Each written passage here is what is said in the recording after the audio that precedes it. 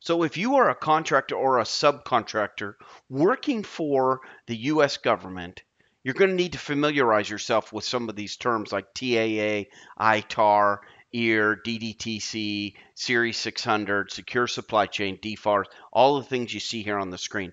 And so today we're just going to go over briefly some of these definitions. So let's start with TAA.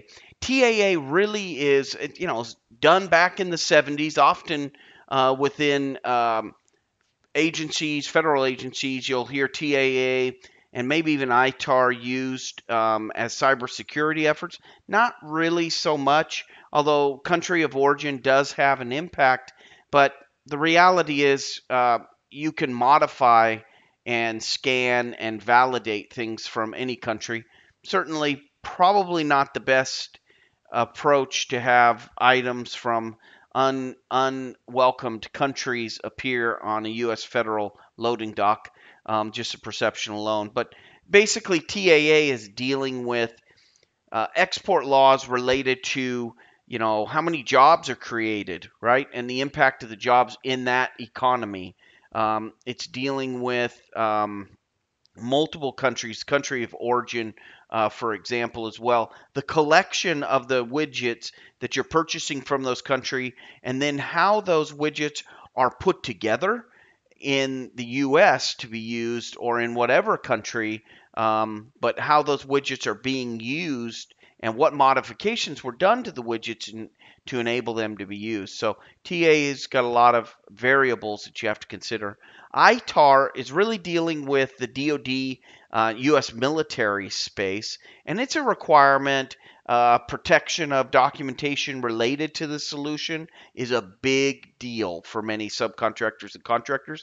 That basically means that you have to make sure that any data, even RFPs or data that has anything remotely associated with an opportunity or with that federal agency, that it's protected properly. And they have something in ITAR called flow down.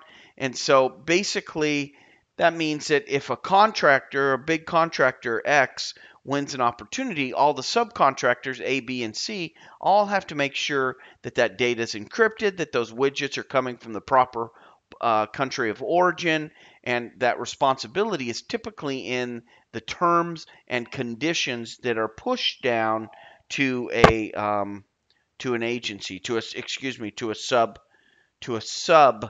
Um, uh, Geez, I just lost my train of thought. I'm sorry.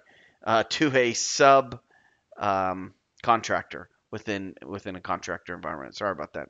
USML, and Series 600. Basically, this is a list of where the widgets are, right? Which widgets have been approved. You have to register as a supplier of widgets. You have to register with DDTC, and they have a form of governance over that, so that those widgets, when consumers buy them, they know that they've been registered and the governance has been applied. DFARS is the acquisition regulation. So this is the regulation that's using a lot of these terms that we've talked about. Oh, EAR over there on the right hand side. Now, EAR is essentially Department of Commerce. So EAR really deals with all things. They really focus on what's made in the USA, what was made by U.S. People, right? But they also have foreign products as well. So it's anything that passes through the U.S. Department of Commerce. Now, it's not really military specific like ITAR is, but it's there, right? And so you need to be familiar with it.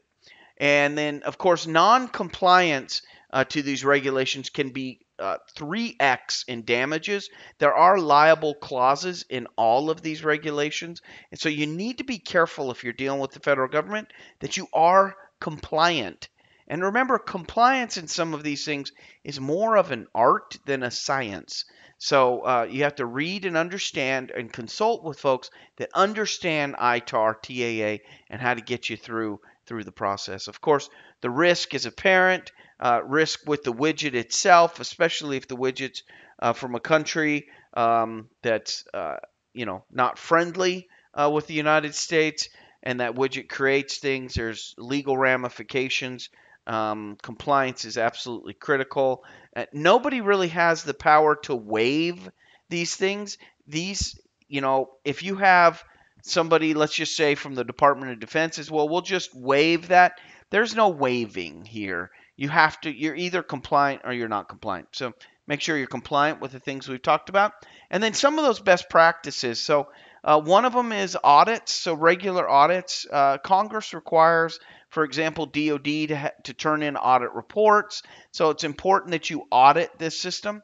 The second thing is that you offer training about what export compliance is, and that you have documented evidence that you have trained folks. And then the last one really is, if you're a contractor and you have subcontractors, make sure you put it in your terms and conditions about flow down and the responsibility the subcontractor has to protect data. For example, a lot of times it's the data flow, right? What the solution is, what it's doing, all of that are in the ITAR. When it comes to technology, got to make sure that stuff is encrypted. So you want to make sure that whoever's getting that document understands encryption and is following the rules associated with that, as well as their own internal communication. So that was a little more lengthy than I had wanted it, but that's the basic view of secure supply chain, ITAR, TAA, DTTC, USML, 600 year, all of these things, DFARS, all of these things that impact export and import and all types of rules that are needed to do business within the federal government.